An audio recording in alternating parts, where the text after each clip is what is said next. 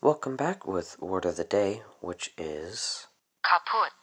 Which is ruined, done for, demolished. That would be the adjective, and then idioms would be to cease functioning, break down the old car, finally what's kaput.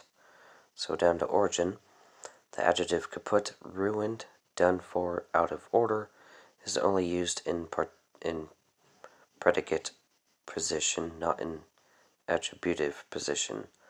That is, you can only say my car is kaput, but not I've got a kaput car.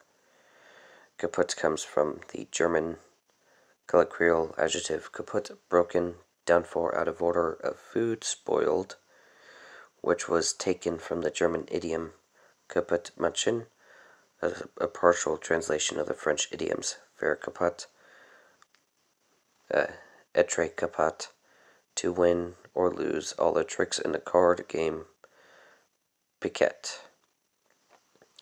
Faire kaput literally means to make a bonnet or hood, and its usage in piquet may be from an image of throwing a hood over or hoodwinking one's opponent. Unsurprisingly, kaput became widely used in English early in World War I. So, let's hear it one more time. Kaput. Stay safe. See you in the next video. Bye.